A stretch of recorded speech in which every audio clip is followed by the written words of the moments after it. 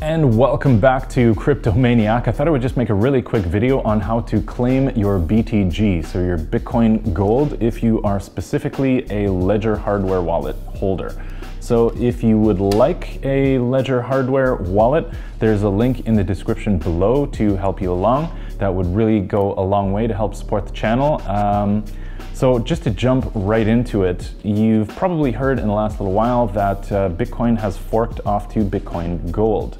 And there's tons of coverage out there on what that exactly is. It's to try to decentralize Bitcoin a little bit more, ASIC mining, all those kinds of things, so that the average person can actually mine it and it'll be profitable. But there are all kinds of videos out there, so I don't want to be too repetitive. If you're interested in more detail on that, look it up. There are tons of resources out there. So I've just developed a Twitter page as well. If you would like to connect with me there, I would love to follow you back so we can have a two-way conversation. So I just posted a little bit earlier, 4 hours ago, on how to actually claim your Bitcoin Gold. Now, I followed these instructions myself, and I have to say I found it a little bit difficult, and I had to go in search of how to do that myself. So I thought that I would just take some of the frustrations and problems that other people had in trying to claim their Bitcoin Gold and just make a video on exactly how the heck and smackle that all actually happens. And so there is a resource guide here at ledger.zendesk.com, and you'll find, well, the link right here in my browser, as you can see. So how to use Bitcoin Gold with your Ledger. Now there's some descriptions in here, so make sure that your firmware is updated, so that's important, obviously. Now make sure that your wallet Bitcoin Chrome, your Ledger Wallet Bitcoin Chrome app is this version 1.9.9. So for myself, I had a little bit of an issue trying to figure out what that was exactly, only because when I went in to check out my Bitcoin wallet, the numbers didn't quite match up. So let's just do this together. So if you're new to Ledger in the first place, then you'll have to go over here to your Chrome browser apps and then down here to the web store. Once you get to the web store, just type in Ledger Wallet. That should get you to this right down here, so your Ledger Wallet Bitcoin, and you'll have to install the Ethereum wallet if you want to use Ethereum with that as well. I've already done it, so I'm just going to go ahead and skip this one. So assuming you've gone through that process, let's just go ahead and connect our Ledger. So one tip that I have on even using your Ledger, so the magic of the whole thing is that you never actually flash your private keys anywhere. But in my mind, you still have to be a little bit careful, because as soon as you go to write down your passwords, for example, your seed phrase, so your 12 or your 24 words, there's a camera in front of your laptop. So as soon as presumably you're going to be doing all this sort of stuff in a camera environment in front of your computer. So I would just make sure that, just in case there's something, I mean, you would have no idea if your computer is actually infected. Because there is malware out there that might potentially take a photo of everything that you're doing every 10 seconds or whatever it is. It could even be that the video camera is just rolling while you're completely blissfully unaware of that, and it's actually tracking your every move. And how stupid would that be if you're actually taking the time to write something down by hand and it's just being tracked and somebody's actually watching you do that at the same time. So do that somehow off to the side. Now me, when I go to actually put in my password, I know that there's a camera right here. What I do is I usually just put it out of the way. I'm cognizant of where the camera even is. Now, is this a little bit overboard? You know what, it might be, but as so many people out there say, it is the Wild West, and why just take chances with these kinds of things?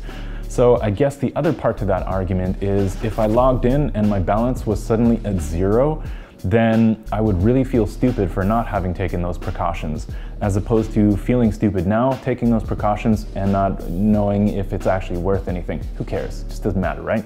Just be careful. So now we're back into the interface right here. Now I noticed when I went into this Ledger Manager that it says up here Bitcoin version 1.1.10. Now that's not exactly in line with what I was reading over on the other side, which was 1.119.9, right? So what I had to do, and it looks like a lot of people actually had to do, was delete the actual app itself. So I tried to do that actually from in here, and that turned out to not be the right thing. So what I had done was I just deleted this right here and then reinstalled it. But then it comes up with the same version of Bitcoin. So what I actually had to do was delete this and then go into remove in Chrome and then just repeat the process for actually reinstalling it again. And then everything appeared to work out just fine for me. So the second thing that you're gonna have to do is go into this Ledger Manager again. And if you scroll all the way down to the bottom, you'll see Bitcoin Gold. Now, it's really great to see that they've actually started to offer a lot of support for these other coins in the meantime as well, which is great. And so NEO has recently been added. It's a little more complicated, so more news on that to come, or visit the Ledger blog, though they've got some specific instructions there. And as an FYI, NEO has their own wallet as well if you wanted to use that, and also earn gas, as opposed to just keeping it on an exchange, which is not recommended. So once you go and install Bitcoin Gold, now you might find that it'll give you an error message. And if that happens, it might be because you have too many applications on here. Now this can only hold a certain number of applications. I can't remember how many. I thought it was something like 10, but I think it's actually way, way less. So sometimes you might actually have to delete some of the applications. Don't worry if you do that. Let's say like the Dash wallet, you're not actually deleting your Dash, you're just deleting the gateway into that wallet temporarily, but that Dash is all still there, for example, right?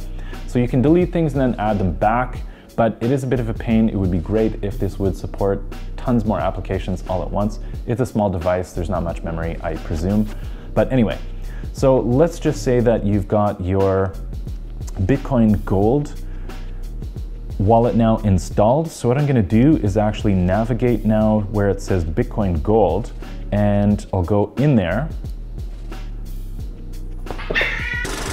And then I'll actually activate my Bitcoin wallet. Now, this is your Bitcoin Gold wallet, even though it says right here, Ledger Wallet Bitcoin, but you've chosen Bitcoin Gold on your actual device itself. Now, once you go into either of these, either Legacy or SegWit, so depending on whether you had your Bitcoin on the Legacy chain or on the SegWit side, then correspondingly, your Bitcoin Gold will be spit out on one or the other side. Now there is just a zero balance here. If I go back to settings and then blockchains, if I even go to SegWit, you'll do the same, I'm sure. And you'll also find a zero balance in here as well. So what the heck is going on? One of the things that you have to be a little bit aware of, in my case, I do actually have some, but that's because I've already gone through this process. So back to blockchains. Now what you're looking for is this little hidden business down here. So this BTG split tool. As soon as you click that, now it'll ask you again, this Legacy or SegWit. So if you had your Bitcoin in a Legacy address, then you will go ahead in there. And if you had it in a SegWit address, then you will have to go there and find it. So that I think is just a confirming stage just to see. So in my case, I actually had it in here. So what I had to do was go back to settings, blockchain. So wherever it is that you want to put it, if you want to put it in a SegWit address, for example, which is exactly what I did, then go into the SegWit side and choose receive just to get your address. And now you're going to copy your address. One of the other things to be aware of at this stage, anytime you're copying and pasting an address, is just look at some of the first and the last parts of your key. So this is always just your public key, of course. Never ever flash your private key, which this makes it idiot proof on a ledger because you will never even see your private key anyway.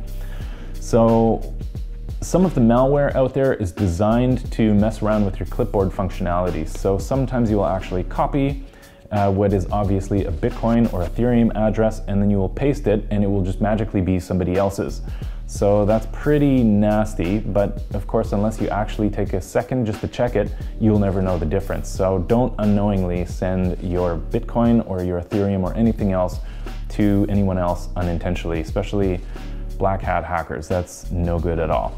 So you've copied your address now. I'm gonna go back to blockchains and back to this BTG split. Now I'll go to Legacy or wherever I had my actual Bitcoin. So in my case, on the legacy side of things.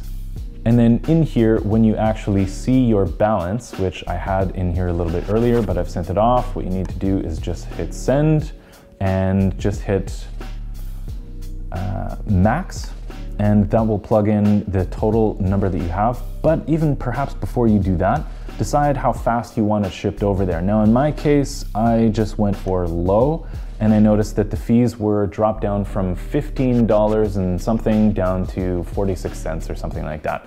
And if you push custom fees, it actually reduced it to 0, but I wasn't exactly sure what that was gonna do. I was happy to pay the 46 cents.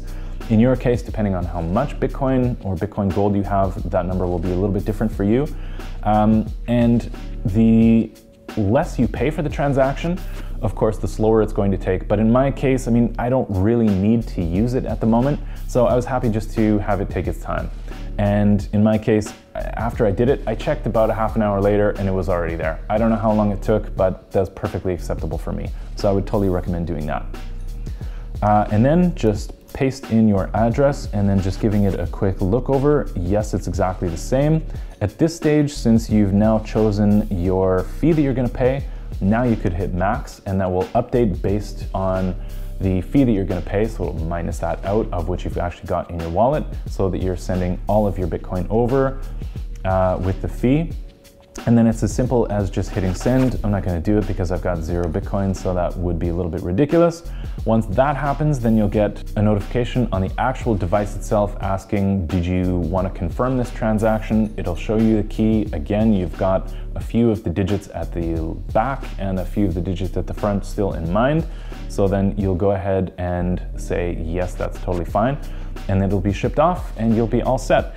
And from there, you are ready to either hold or hodl or sell your Bitcoin Gold. Now, it might be worth just sort of noting that Bitcoin Cash has had a pretty darn good run up. Manipulation arguments aside and conspiracy theories aside, it's done pretty darn well. And so in my case, I sort of think it's free money. So do I want to sell it? You know what, I'm just gonna hang on to it. What I could do is maybe sell a portion of it and then just sort of see where the rest of it goes. If it all goes to 0, it was free money anyway. But we'll have another talk about all of those sorts of things some other day, because I think there are some really good strategies, particular to forked coins that you get for free or other benefits that you get from an ICO where you've actually made money. You can take money as well as a profit and just let the other ones run. This is kind of one of those similar sorts of situations. So if you are going to sell, then the last thing that I would say is do a quick 2-second little bit of research. So going to something like CoinMarketCap, go into Bitcoin Gold.